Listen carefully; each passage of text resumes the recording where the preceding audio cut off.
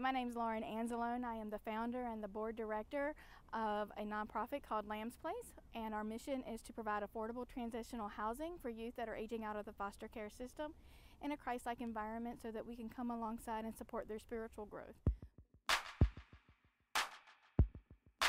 I have worked with kids that have been involved in the foster care system for the last 9 or 10 years, and I just really love this population because it's really exciting to watch them grow and reach their potential and see their hopes and dreams, because their hopes and dreams are just like my kids. And I've transitioned into a new position where we're actually working with kids that are aging out of the foster care system and helping them reach their goals.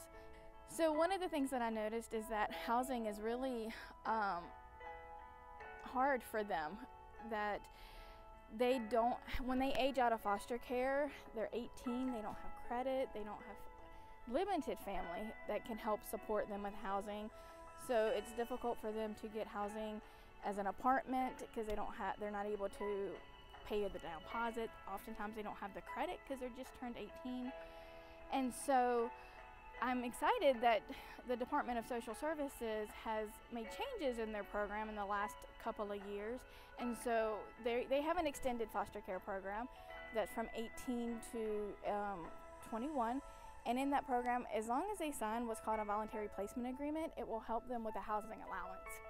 And through that housing allowance, it's opened up a lot of housing opportunities for them. But again, they don't have credit.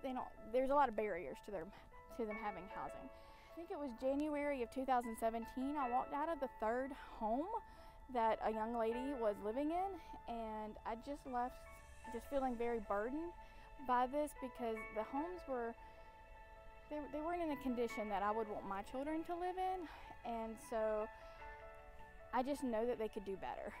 And I really walked away saying, God, you've got to change this. And he said, no, you got to do it. God really connected me with different people to build my team and to build the team that is our board for Lamb's Place. They have been incredibly supportive in this project. We've also been connected with a Heart for Eastern NC, and they have just been a great blessing to us as we establish and teaching us what we need to do and connecting us to people in the community. So we're looking forward to the opportunity to be able to serve these youth and meet a need of housing, because 1 in 5 kids that age out of foster care will experience homelessness. Yes, we are in the process of really spearheading our fundraising efforts so that we can get our first home in 2020. And some of the ways that the community can come alongside us is they can definitely reach out to us. We would like to partner with churches and have opportunities to share with the pastors and the congregation, to share our heart, what we're all about, so that they can possibly come alongside us and also help mentor these young people. On that website there is a donation tab that you can click on, and you have the option of donating monthly or just a one-time donation. Anything is helpful, and we definitely appreciate that.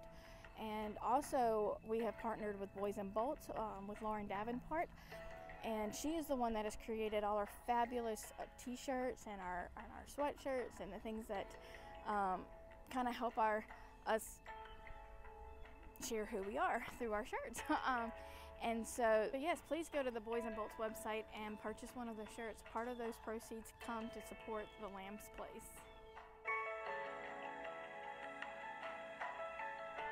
I think the most challenging part of this project is learning how to become a nonprofit. I'm very much a visionary person, and so I see the big picture, but having to get the vision from my head onto paper it's been a challenge. But I'm excited because we've been able to do it. We've been able to get our 501c3, but it's been because we've had partners like a Heart for Eastern NC and people that have come alongside us and just walked through it with us.